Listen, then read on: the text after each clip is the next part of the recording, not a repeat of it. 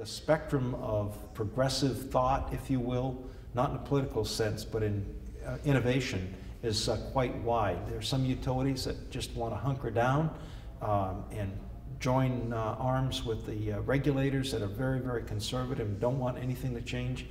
to those that get it, that, hey, there are new forms of electricity generation, new forms of measuring that generation and that distribution and that usage. And we want to get on board and figure out what we're going to do for our shareholders and for our customers that's going to take into consideration and leverage those dynamics.